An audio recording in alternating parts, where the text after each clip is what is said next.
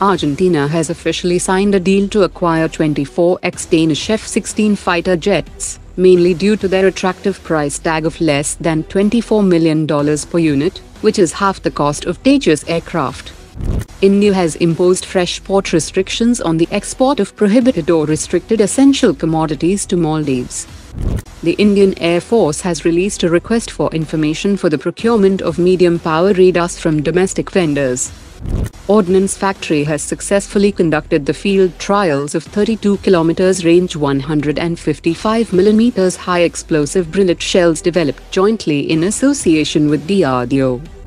Garuda Aerospace demonstrated its Droni drone to the Indian Army, which weighs only 249 grams and has 60 minutes endurance for surveillance and reconnaissance missions. While the new 97 Tejas MK1A contract stipulates a base level of 65% indigenization, HAL is aiming to surpass this target to achieve 70% through internal initiatives.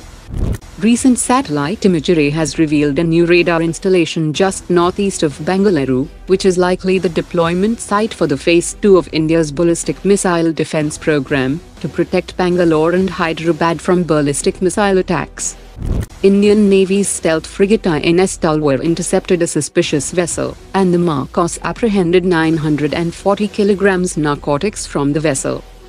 First international workshop on emerging technologies and challenges for Exoskeleton was organized by DRDO in Bangalore.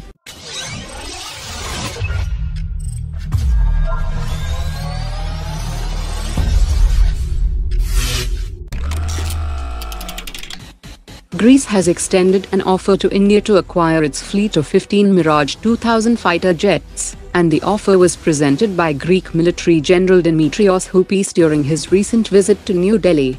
The offered Mirage 2000 are a valuable proposition, as they are less than 25 years old, and they have airworthy airframes with an estimated operational life of another 15 years. Indian Air Force's decision will involve a cost-benefit analysis, considering India's existing fleet and specific training requirements. The Zorawar light tank is undergoing extensive internal testing at Larsen & Toubro, focusing on automotive performance, software functionality, stabilization systems, and various other crucial aspects. This initial phase will be followed by summer field trials next month, putting the tank through its paces in real-world conditions, after which it will face its ultimate test of high-altitude deployment. French firm Naval Group has offered its M940 OSN mine countermeasures vessel to the Indian Navy in partnership with an undisclosed Indian shipyard that features very low acoustic electrical and magnetic signatures, making them difficult for mines to detect. Naval Group's proposal leverages Indian shipbuilding capabilities while providing access to advanced technology like integration of surface drones, underwater drones and aerial drones for mine detection, classification and neutralization. As per latest media reports, the Indian Air Force and DRDO are all set to conduct developmental trials of Astra Mark II missile in full configuration. The Astra Mark II will be tested soon for an electronic target engagement, in which its ASA seeker will be tested. Second round of tests will see assessing the missile's accuracy in a realistic combat simulation with a maneuvering target with use of pilotless target aircraft. Today's top 3 comments.